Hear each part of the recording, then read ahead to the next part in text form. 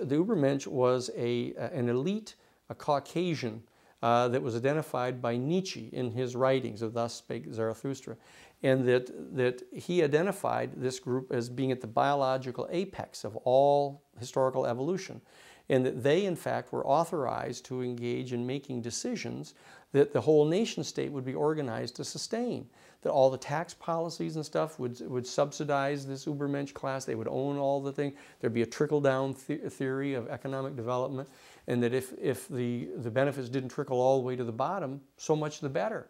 Because that was through social Darwinism, they were the people that were supposed to fall out at the bottom of the system and get them out of the gene pool. This is a very clear worldview that these people have. What the real problem is here, it's a one of consciousness.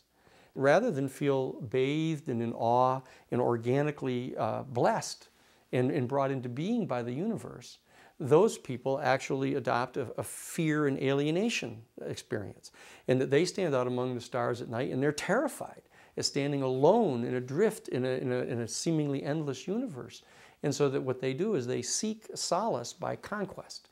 That's what we're really working with here. That is who's really behind this whole drive that we're all being potential victims of here.